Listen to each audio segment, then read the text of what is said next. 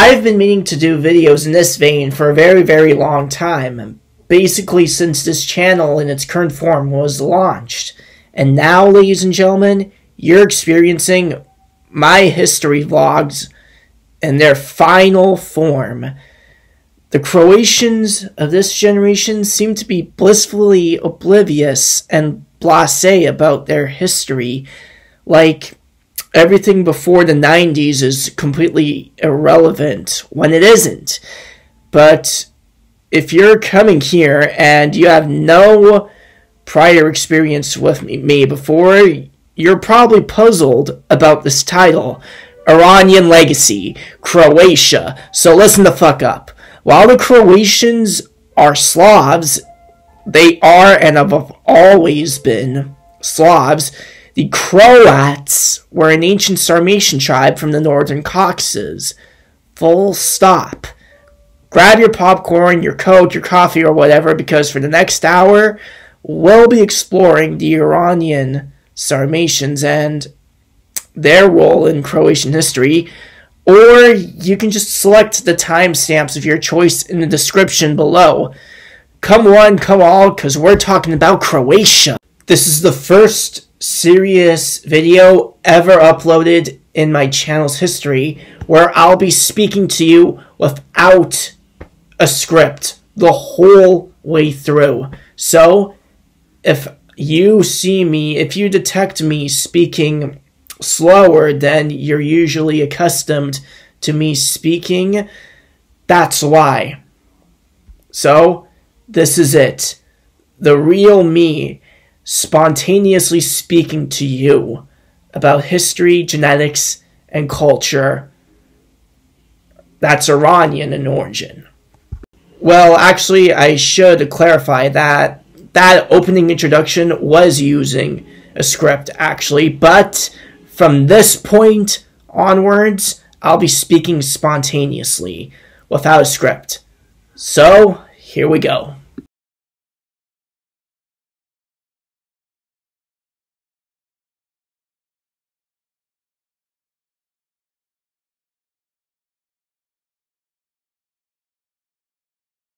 So, I've already established right off the bat that the Croatians are a Slavic people and nothing else.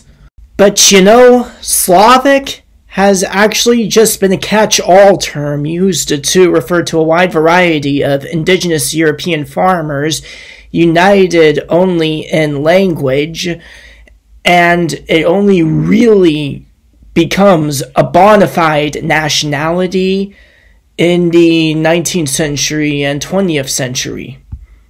But when we're speaking about this in the context of the Balkans, the Slavs are not a race. In fact, they're a combination of several.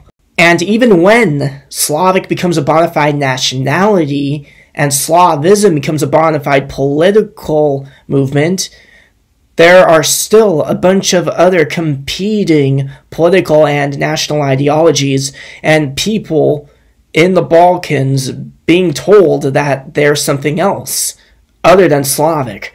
And not even in the 19th or 20th century, but before those eras as well. But we'll get to that, don't worry.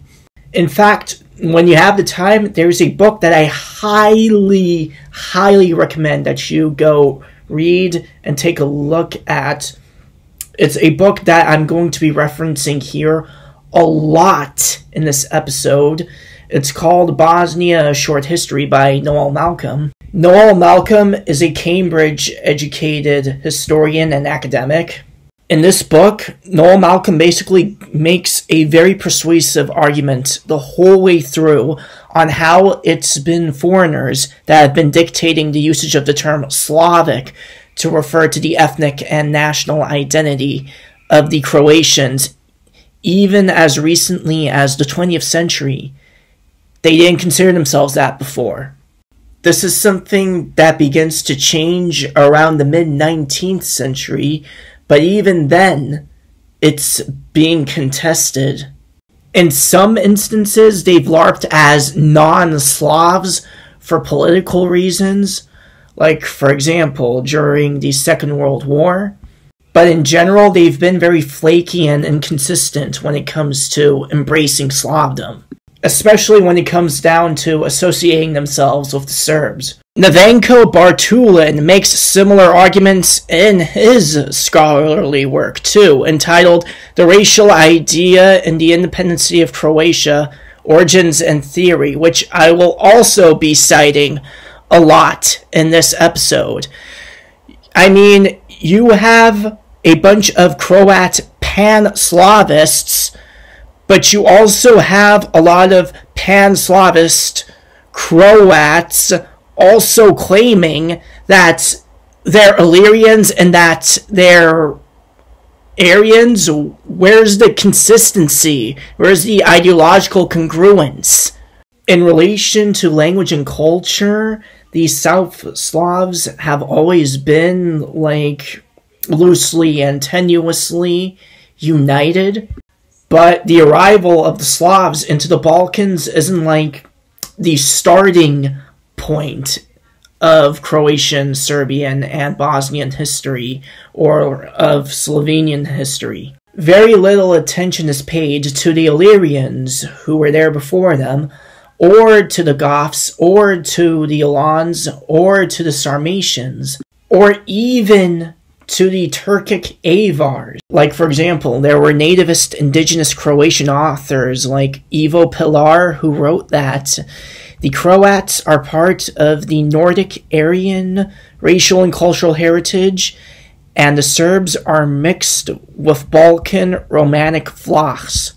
Oh yeah, and by the way, these thinkers who were Croatians ethnically were well aware that the Aryans are the people of Iran and India. There's also this doctoral dissertation by another ethnic Croatian called Josef Blumenthal, dating back to 1797. 1797! What was the motivation? The thesis of his dissertation was the Croats are a Slavic people originating from the Sarmatians, descending from the Medes. He was actually being serious and even defended this doctoral dissertation of his in the Zagreb Royal Academy back in 1797. This was before genetics, archaeology, and comparative linguistics even existed. And this notion of the Croatians having some historical ancestry from Iran begins to receive a lot of significant attention and investigation by ethnically Croatian scientists during the period of communist Yugoslavia, by scientists and historians like Sakac, Kadicic, and Mandic, and I'll be talking about them and everything that they said in that time period. Even Ante Starčević, who is commonly cited as the father of Croatian nationalism, he even admitted that the Croats are mixed with barbarians. By barbarians, he means people like the Goths and the Alans and the Sarmatians. We'll get to all of that later on. But first, we need to talk about the indigenous people of modern-day Croatia. Most of the Balkans have always been kind of poorly settled due to its mountains and thick forests. The cities and towns that did exist were either by major inland routes or the sea. The towns below this line were largely Greek, whereas the towns above it had more mixed population. For example, the towns near the sea were very much Latin as opposed to the towns which were more inland. These probably still spoke Latin as it was the main trading language in the area, but they were mostly made up of Illyrian, Thracian, Dacian, and the remnants of some Germanic tribes. tribes. However, when the area came under the control of the Byzantines, even the northern cities started to get more Hellenized. Now that we covered the cities, let's look at the countryside. What little of it was populated was mostly either by the descendants of retired Roman soldiers, which oftentimes at the end of their service were given land in the Balkan region, and or Illyrians, Thracians, Dacians, Greeks, and again some remnants of Germanic tribes. And even though this may seem like a lot of people, numbers-wise it truly wasn't. There was also no clear predominant division between these farming settlements. It would be completely common to find valley with Illyrian farmers next to a valley of Germanic farmers next to two more valleys that were not settled.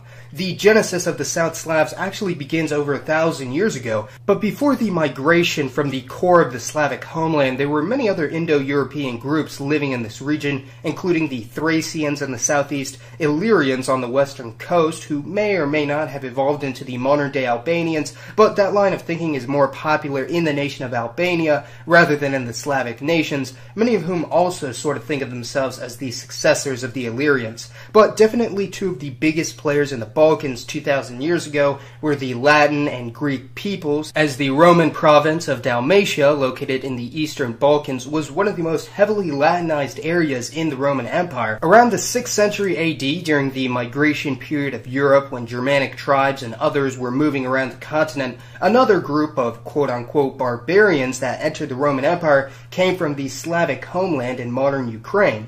These Slavs, along with the Goths, settled in the European half of the Byzantine Empire, and in only a couple short centuries, the formerly Latin-speaking province of Dalmatia had been replaced by Slavic peoples, or at least assimilated into the new Slavic culture, although a very small subsection of the Dalmatians survived and live on today as the Istriots, located in the Istrian Peninsula in modern Croatia.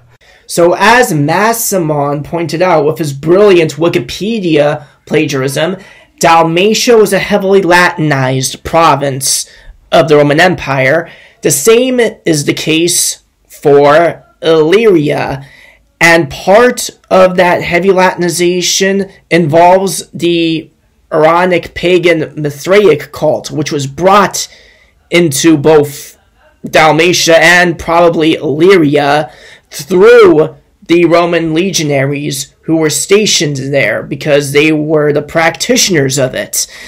These aren't all derived from one Proto-Indo-European source. Rather, this god comes through the Indo-Iranic peoples and then comes into Europe and is adopted and then changes later. There isn't a European one of that antiquity. So the ones we have of the greatest antiquity is Mitra, which is attested in Iranian history, and also who's related to the Sanskrit as well, version as well, Mithra. Most people, though, when they think of Mithras, they think of the Roman religion of Mithras, and that actually is derived from the Persian one, not from the Proto-Indo-European one. So the Persian cult came via Greece back into Europe, and it changed. So the original meaning of Mitra in Indo-Iranic language, or Proto-Indo-Iranic, from which the Persian language, Avestan, and Sanskrit, the language of Hinduism, are both derived, it kind of means pact or contract. But the deity himself is quite distinct. The way that he was worshipped in Iran and India is distinct, and then when he comes into Rome, it becomes again something quite distinct. The Mithraic cult in Rome became a military cult, and the Mithraic mysteries, as they're called, were quite distinct from Roman religion in general. Only men could follow this religion, and almost entirely military. It was mostly soldiers who followed it. They actually found the archaeological remnants of a Mithraeum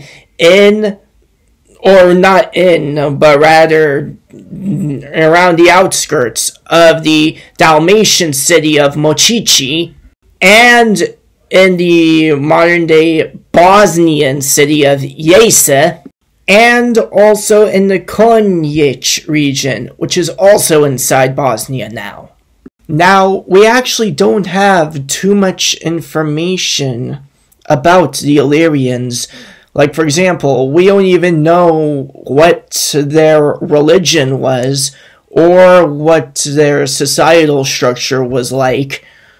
But we do have confirmation that Mithraism was big here. However, Noel Malcolm's impressive scholarship sheds a lot of light on this matter. From Bosnia, a short history, pages 2 to 4.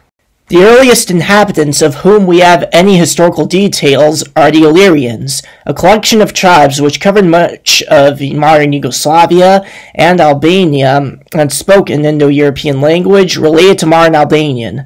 The tribe which gave its name to Dalmatia, the Dalmatai, was probably named after a word related to the Albanian word for sheep, delme. Its territory covered part of western Bosnia, and the archaeological evidence from several sites in Bosnia shows that the Illyrian tribes were stock breeders specializing in sheep, pigs, and goats. Other tribes encountered by the Romans as they extended their power inland in the 2nd and 1st centuries BC included a mixed Illyrian Celtic grouping, the Scordisi, on the northeast fringe of Bosnia, and a warlike tribe in central Bosnia, the Decitatis, whose last rebellion against the Roman Empire was finally crushed in 9 AD. From then on, all the Illyrian lands were firmly under Roman rule, and a network of roads and Roman settlements was gradually established. Several roads ran across Bosnia from the coastal towns of Salona near Split. These were needed not so much for trade as for military operations further to the east, but they also served as delivery routes for the gold, silver, and lead which were mined in eastern Bosnia in Roman times. The use of Latin must have become widespread in Roman Bosnia. It was the only common language for the settlers from many parts of the empire who came to live in the province of Dalmatia from Italy above all, but also from Africa, Spain, Gaul, Germany, Greece, Asia Minor, Syria, Palestine, and Egypt. Most of these colonists lived in the coastal towns, but there are records of people with Asian names in the Neretva Valley, western Herzegovina, and in the Jese region of northwestern Bosnia. From the mid-2nd century AD onwards, large numbers of military veterans were also settled as colonists in the Balkans. A telling sign of their importance is the fact that in Romanian, the language which developed out of the Latin spoken in this region, the word for old man, batin, is derived from veteranus. The Illyrians themselves were heavily recruited into the Roman legions, and from the late 2nd century onwards, the Illyrian lands were the military power base for a number of provincial governors and generals who became Roman emperors. The first of these, Septimius Severus, dismissed the Praetorian Guard when he came to Rome in 193 and replaced it with Illyrian troops. A throng, in the words of one Roman historian, of motley soldiers, most savage in appearance, most terrifying in speech, and most boorish in conversation. Now, the Slavs change all of this. They take over as the demographic majority in this region even before the Serbs and the Croats arrived, and Slavic becomes the new common language of this region. But let's just continue. Other Roman and Greek sources take a similarly superior attitude towards these provincial Balkan tribesmen. As a result, we have no really detailed accounts of their social structure, their religion, or their way of life. But one passing comment by the Greek geographer Strabo is particularly intriguing. He mentions that tattooing was common among the Illyrians. His testimony has been confirmed by a discovery of tattooing needles in Illyrian burial mounds in Bosnia. Tattooing is not known to have been a Slav custom at any time or in any part of the Slav realms, and yet it has survived well into this century among the Catholics of central Bosnia and the Muslims and Catholics of northern Albania. In the 1920s, the English traveler and Balkan scholar Eddie Durham made a detailed study of the practice and copied many of the Bosnian designs. Simple geometric patterns of circles, crosses, and crescents, apparently representing rayed suns and moons. Women, she reported, are far more elaborately tattooed than men. Their arms and forearms are often covered with patterns. The friendly once said they tattooed because it is our custom, because we are Catholics, because it is pretty, and said my hands would be prettier tattooed. This practice is striking evidence of cultural continuity in Bosnia, stretching all the way back to the Illyrian tribes. Unfortunately, it is the only strong piece of evidence. Claims about Illyrian origins have been made about other apparently non-Slav practices which survive in Bosnia, such as polyphonic folk music, but there the corroboration of Roman or Greek writers is lacking. So that's one strong piece of evidence in which the Slavicness of the Balkan Slavs can be contested, but there's way more than that. Pan-Slavs in the Balkans have historically used an Illyrian or a Gothic identity to unite each other historically. Then you have the Avars and the Alans. The Alans were Iranian ethnically, but they're not supposed to be terribly relevant because they just came as raiders, briefly settled in the region, and then got kicked out, right? Well, Noel Malcolm's Bosnia Short History, page 6. The Goths were not the only race to have visited the Western Balkans and perhaps left some descendants there between the Romans and the Slavs.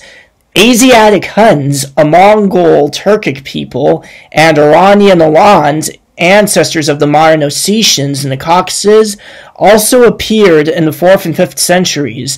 In the 6th century, two new populations entered the Balkans. The Avars, a Turkic tribe who came from the region north of the Caucasus, and the Slavs. Their histories were at first closely intertwined, either as allies or as rivals. The Avars, though less numerous, seem to have had the upper hand in this relationship because of their superior military skills. These Turkic tribesmen were eventually driven out of the Balkans in the early 7th century by Byzantine, Croat, and Bulgarian armies. Historians traditionally assumed that the Avars were a rather ephemeral presence in the region, essentially a military force interested only in raiding.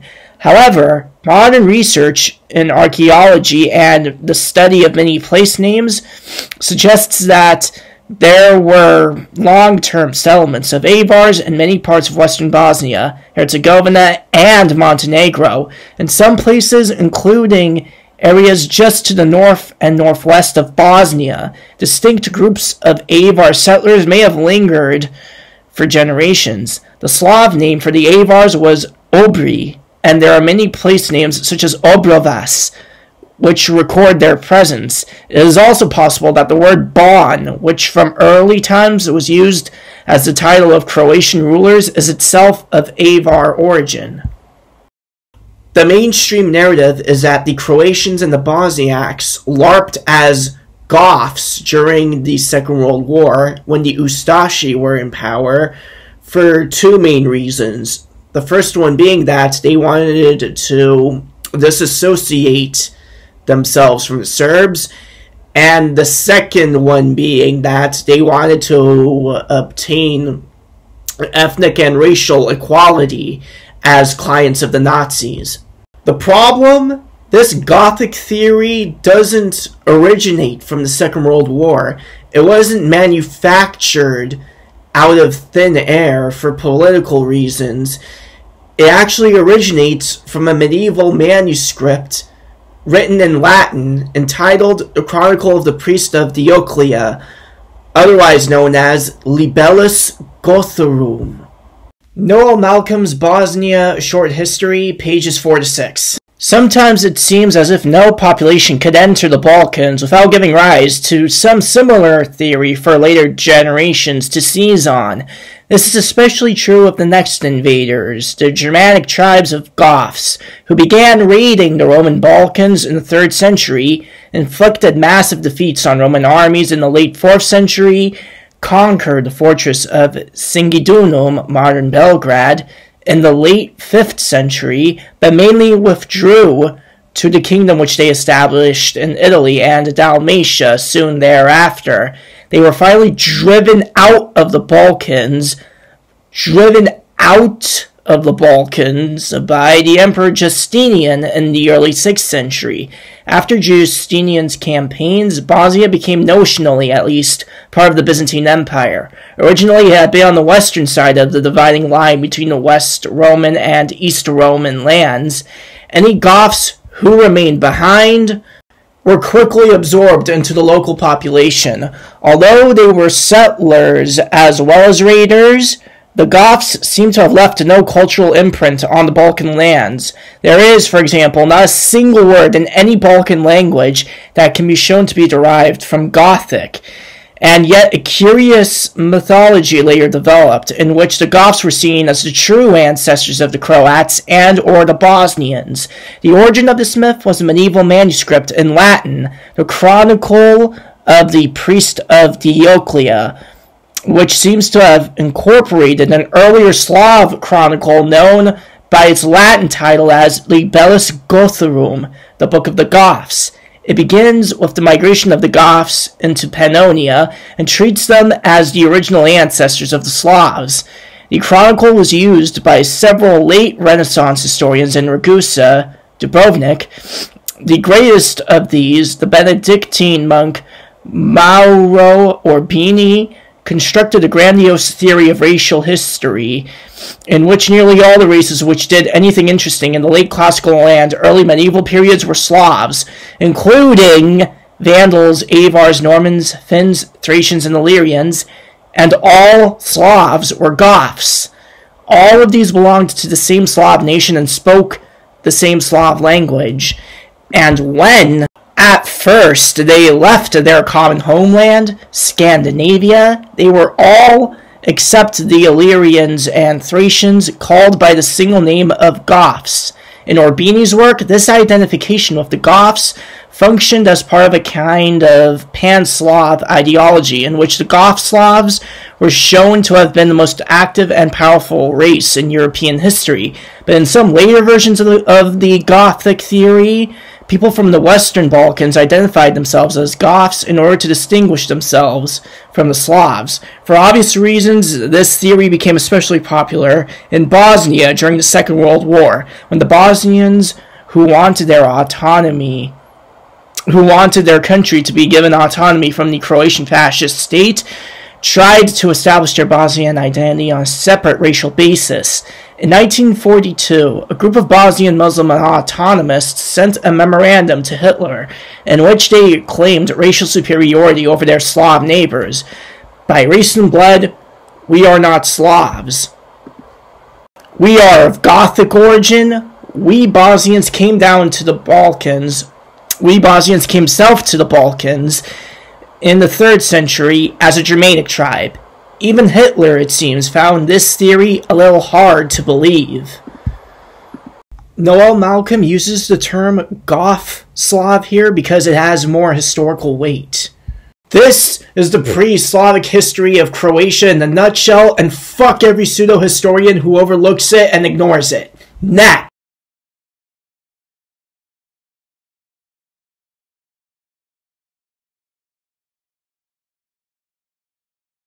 1853 was the historiographical and political equivalent of a head-on collision for Slavism in the Balkans.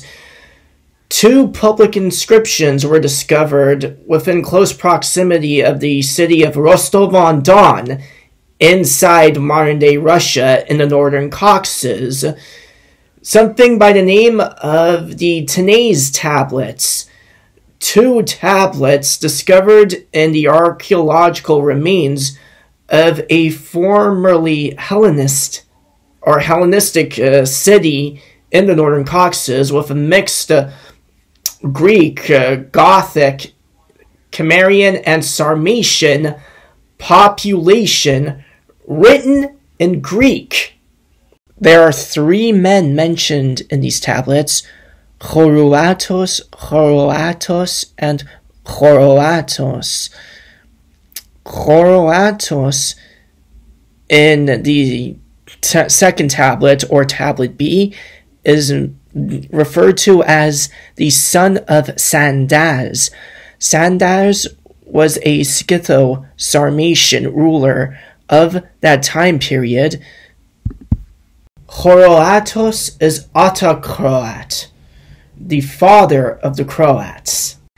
This has led scholarship to conclude that the early Croats were actually a two-way mix between the Goths who were living in the Crimea region at the time and a mixed collection of Alanic tribes.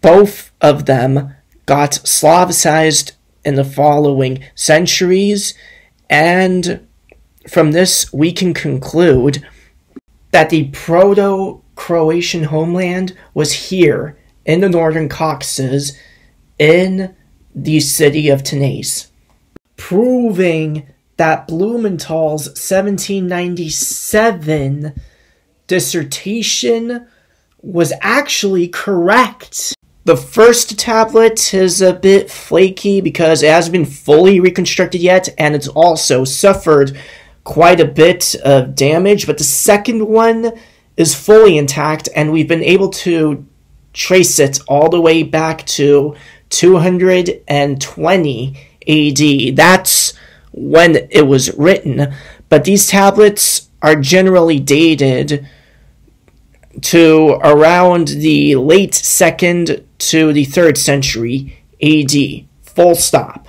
Noel Malcolm, Bosnia Short History, pages 7 to 8. Who exactly were the Serbs and the Croats? Scholars have long been aware that the name Croat is not a Slav word.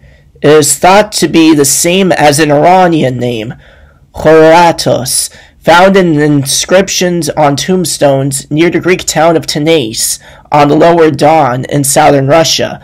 The whole region north of the Black Sea was inhabited in the early centuries AD by a mixture of tribes which included Slavs and Sarmatians. The latter were Iranian nomads who had passed westwards round the northern side of the Caucasus in the 2nd century BC. The Sarmatians gained political dominance over the other tribes, and it seems likely that some of the Slav tribes thus acquired an Iranian-speaking ruling elite. One theory connects Hravat and Horoatos with the word Huruvata, which meant friend in the language of the Alans, who were part of the Sarmatian grouping of Iranian tribes at this time. Another theory proposes that the root of the name Serb became Kharv in Iranian, and that together with the suffix at, this gave rise to Horoatos and Hravat. What is clear is that the Serbs and the Croats had a similar and connected history from the earliest times. Ptolemy, writing in the 2nd century AD, also located the Serboi among the Sarmatian tribes north of the Caucasus. Most scholars believe either that both Serbs and Croats were Slavic tribes with Iranian ruling castes, or that they were originally Iranian tribes which had acquired Slavic subjects. By the early 7th century, both tribes had established kingdoms in Central Europe, White Croatia, which covered part of modern southern Poland, and White Serbia in modern Czech lands. It was from there that they came down to the Western Balkans. Once again, modern ideology has had its way with ancient history. There have been Croat nationalist theorists who have selectively accepted the evidence of Iranian ancestry for their own people and rejected it for Serbs, thus creating an age-old racial divide between the two populations. This theory was also popular during the Second World War, when ancient Iranians stood higher in the Nazi racial hierarchy than mere Slavs. On the other hand, there have been South-Slav or Pan-Slav ideologists who have rejected, for their own political reasons, all the evidence of early Iranian connections. But the historical truth is fairly clear. The Serbs and the Croats were, from the earliest times, distinct but closely connected, living and migrating in tandem, and both having some kind of Iranian component. What is also clear is that by the time they came to the Balkans, there was already a large Slav population in place, larger than the population of the Serbs and the Croats. That major substratum of Slavs cannot be divided up into separate sub-ethnic groups. So the whole project of inventing ancient ethnic divisions among their descendants is necessarily a futile one.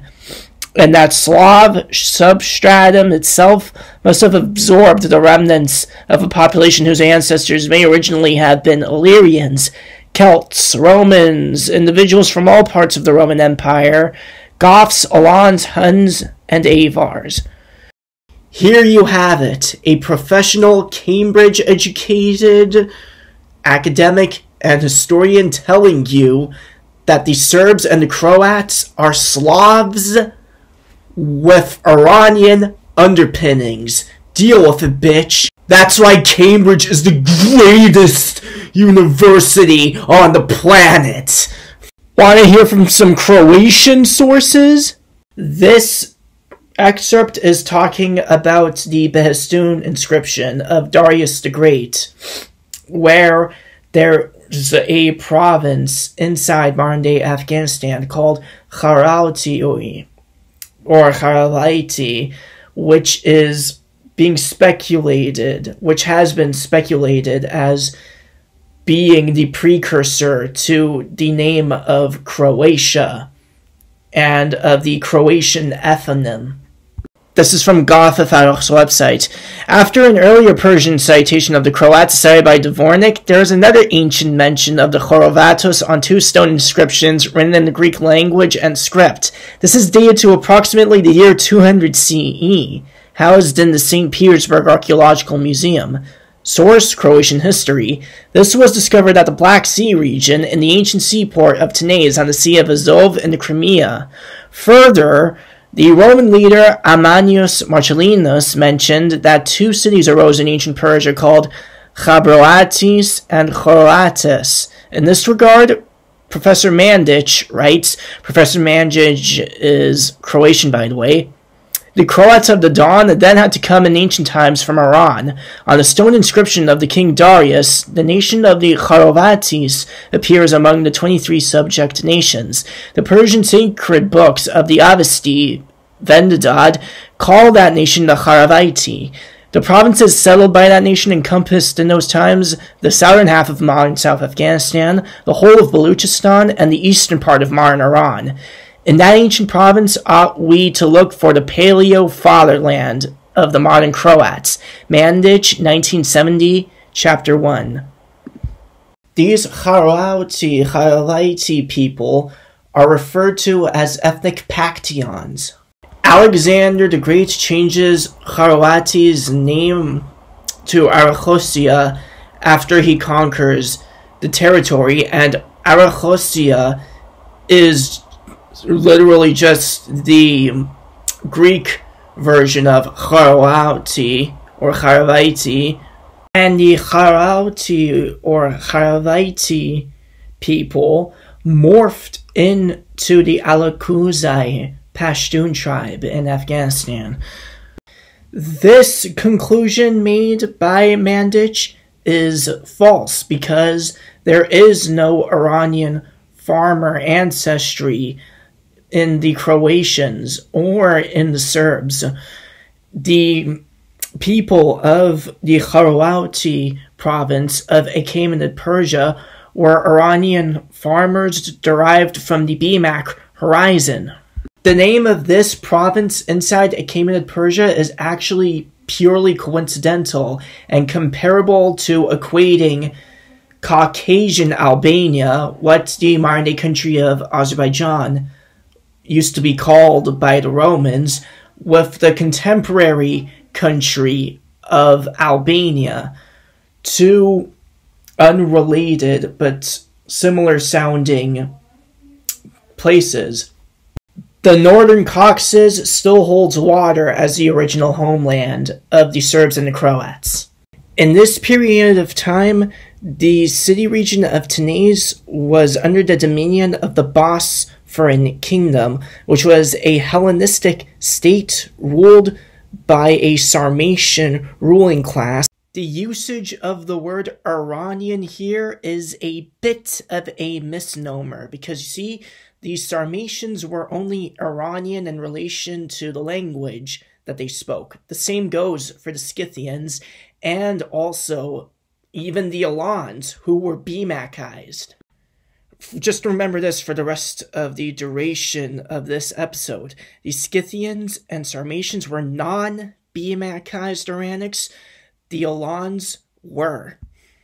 When we hear the word Iranian or Sarmatian used to refer to the early Croats or the Proto-Croats, we may very well actually be referring to Sarmatians, in quotations, who are actually ethnically and genetically Gothic in origin, but just speak the Sarmatian language. Or the Scythian language, because the most common languages of the Bosporan Kingdom were Scythian and Greek. There's no mention of Gothic. This was most likely the case given the archaeological and genetic data and evidence that we have. From Croatia, Land, People, Culture, Volume 1, by Francis H. Eterovich and Christopher Splalitin. Chapter 3. As late as the 13th century, the Croatian nobility seems to have been conscious of its non-Slavic origin. Unfortunately, the surviving records of this caste provide no clues to the solution of the mystery of the Croatian ethnic identity. The earliest evidence of the presence of Croatians in Europe is the mention of their name in the Greek form Choroatos and in inscriptions carved on tombstones near the site of the Greek colony of Tanais in southern Russia. These sepulchral inscriptions date from the 2nd or 3rd century AD. Most scholars ascribe them to Iranian Persian elements who for many centuries dominated the steppes of southern Russia. Undoubtedly the Scythians and Sarmatians, who succeeded one another as masters of the steppe land, both included in their ranks a melange of Iranian frontier elements. Inevitably, the Sarmatians in particular must have exerted great influence over the Slavic peoples who lived between the Don and the Danube rivers, for they achieved political dominance over them. Even genuinely Slavic tribes were subjected to Iranian ruling castes. The late Romanian historian Dr. Nicolae Iorga is only one of a number of competent scholars who believe that the Slavs made their first appearance in history as members of the Sarmatian Confederation.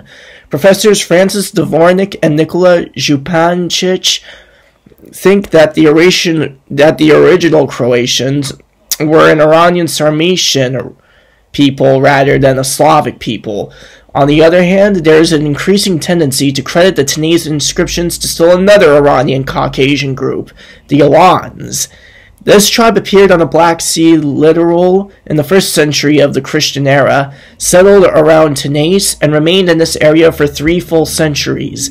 In their own language, the Croatians call themselves Hrvati. There seems to be an etymological connection between this term and the Alan word for friend, Horovata. On the shores of the Black Sea, the Alans absorbed 2 Sarmatian peoples, the Sirasi and Eorsi.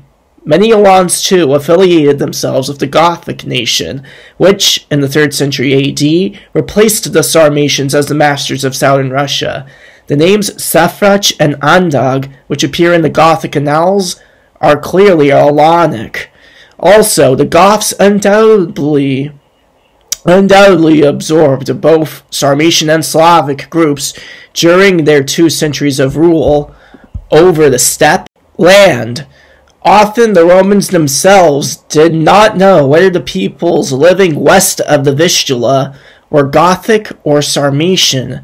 To the east of the Goths and Alans in the basins of the Don and Donets rivers, there lived a confederation of tribes which bore the name Antes. They were a ruling warrior caste of Iranian Caucasian origin who had subjugated a larger mass of Slavic farmers, hence they were usually thought to be Slavs themselves. Antes, Goths, and Alans all yielded to the advance of the Huns around about 375 AD. For some time, the Antes, along with the Ostrogoths, East Goths, and Alanic elements associated with the latter remained subject to the Huns. In the 5th century, the Ante Empire was revived, and Croatian tribes were known to the west of the Ante Confederacy. There is reason to believe that these Croatians represented an amalgam of Iranian stocks who were or had been ruled by the Ostrogoths, but who had become Slavicized through association and intermarriage with Slavic elements which had survived the Hunnish Holocaust. There must also have been intermarriage between the Croatians and the Antes. Meanwhile, the Visigoths or West Goths, accompanied by a large Alanic contingent, had fled across the Danube to escape the Huns between 376 and 378 AD. At the beginning of the 5th century, a mixed Visigothic Alanic horde under Radagast and Alaric descended upon Italy and those territories that are today known as Croatian. Other such inroads occurred in 406, 459, 471, and 489. This last indicated invasion resulted in the establishment of an Ostrogothic kingdom that included Italy, Dalmatia, Bosnia, Slavonia, Istria, and what is today known as Upper Croatia. In fact, from about 454 AD until the middle of the following century, the Ostrogoths claimed rule over all lands south of the Danube and eastward of the confluence of that river with the Sava. The bulk of their Visigothic kinsmen had moved westward by this time into Gaul and Iberia, modern France and Spain. The Iranian and the Gothic theories of the Croatian origins depend upon the assumption that considerable numbers of Goths, Alans, and other Iranian stocks included in the Gothic horde remained in the lands that were destined to become Croatian. In a war that lasted from 534 to 553, the Byzantines overthrew the Ostrogothic kingdom, and the Ostrogoths went over the mountains, as contemporary chroniclers put it, and disappeared from the pages of history. Oh yeah, and by the way, the archaeologist who discovered these tablets to begin with was ethnically Russian. His name was Pavel Mikhailovich Leontiev. So yeah, I guess the Slavs themselves are the own saboteurs of their political ideologies. Totally. Pan-Slavism is a joke. Next.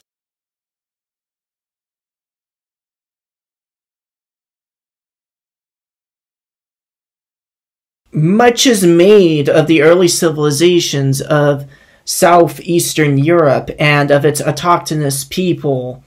The Greeks, the Illyrians, the Thracians, the Dacians. But what few acknowledge today is that these southeastern autochthonous European tribes weren't actually, well, autochthonous. They originally were the descendants of Anatolian and Zagrosian farmers. These Anatolian Zagrosian farmers form the genetic basis behind the contemporary Mediterranean people of Southern Europe. The problem? In order to actually count as being ethnically, genetically Indo-Iranian, you need to have ancestry from the BMAC horizon. You need to have BMAC ancestry. That is to say, you need to descend partially, mainly, or even only from the native inhabitants of the BMAC horizon, the same part of South Central Asia where these Kharavaiti people, this subset of ethnic Paktians, were living in, according to the Behistun inscription. The ancient Iranians were not a Mediterranean people. The ancient Iranians formed a unique group of people in their own cluster known as the Caucasus-Iran cluster. So the ancient Iranians were a unique form of people unto themselves, and they were not Mediterranean Europids or Nordic Europids. The Mediterranean or Europids were the ancient Greeks, the lower classes of the ancient Greeks, as well as the lower classes of the ancient Romans.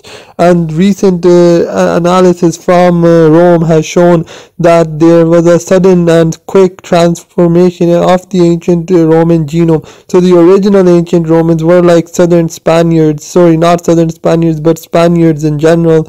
But after the shift, they became more Levantine-like and more Middle Eastern, and this was major. This is something major to keep into account.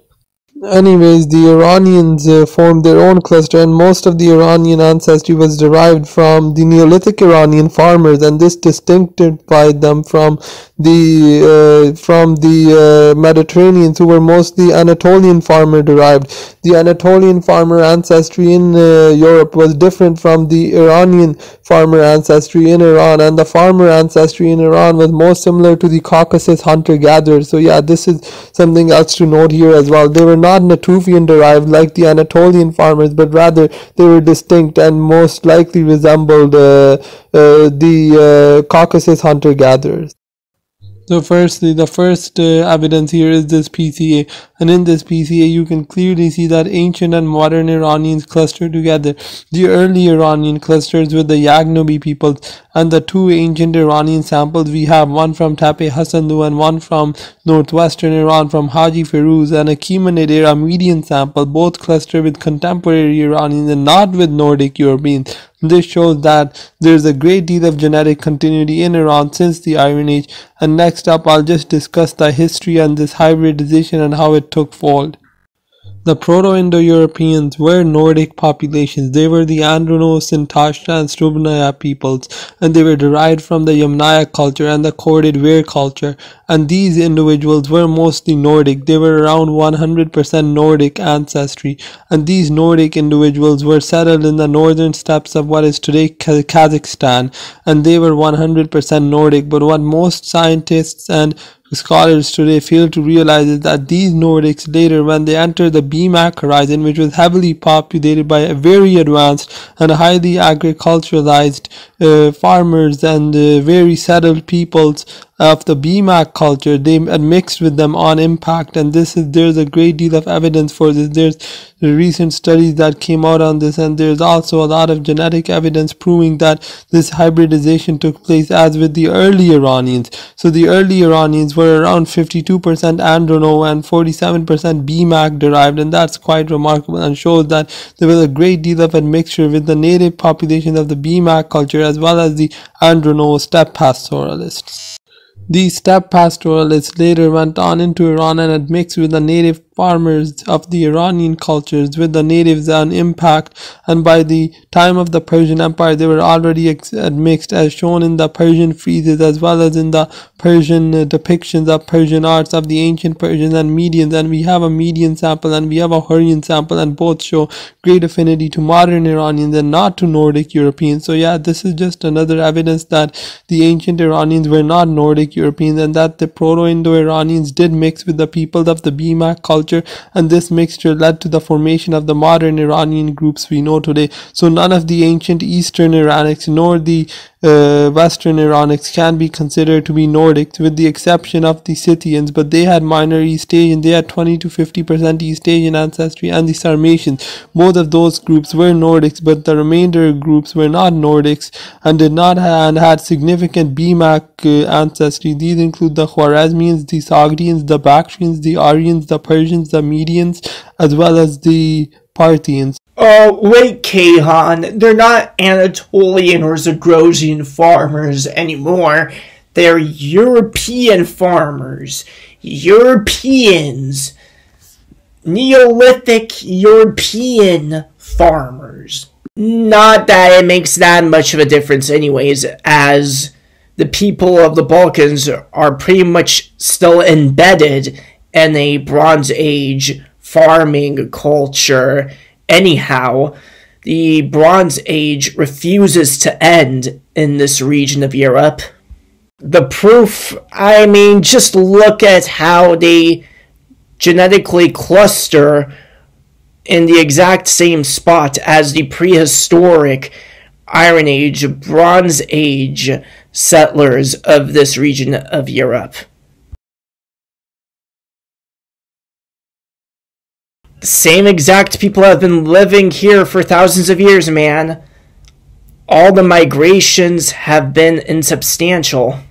Now, there's no shadow of a doubt that these ethnic Paktians eventually morphed into the people we refer to as ethnic Pashtuns and Pathans in our current political geography and terminology, because most Afghan tribes and ethnicities, be they Pashtun, Nuristani, or Tajik, do descend partially or derive like half of their ancestry from the BMAC horizon. They do have BMAC ancestry, and BMACized Iranians and non-BMACized Iranians like the Scythians and Sarmatians are from two entirely different planets. Moreover, the Pashtuns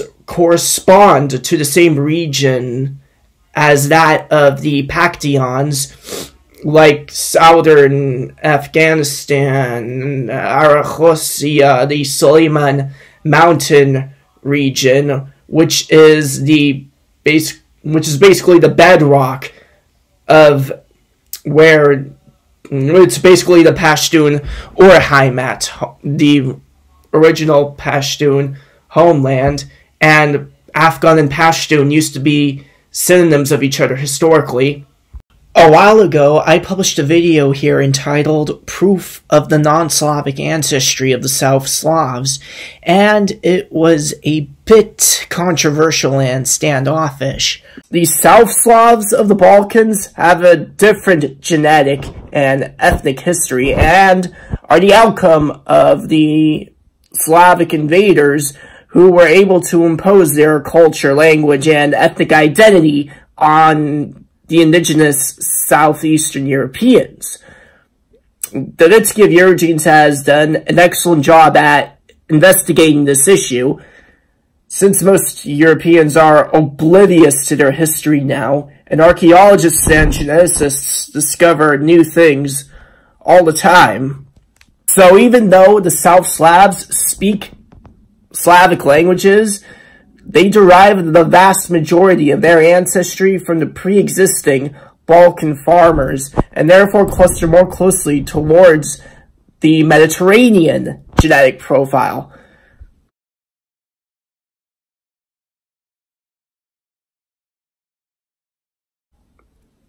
If you take a look at the Proto-Bulgars, who have commonly been considered to be a Turkic people, you see that they cluster fairly close to contemporary Bulgarians, and both are genetically closest to Southern Europeans, with the exception being that the contemporary Bulgarians are just slightly Slavic shifted. The Croats have a bit more steppe admixture than the Serbs do, but they're still largely Mediterranean as well.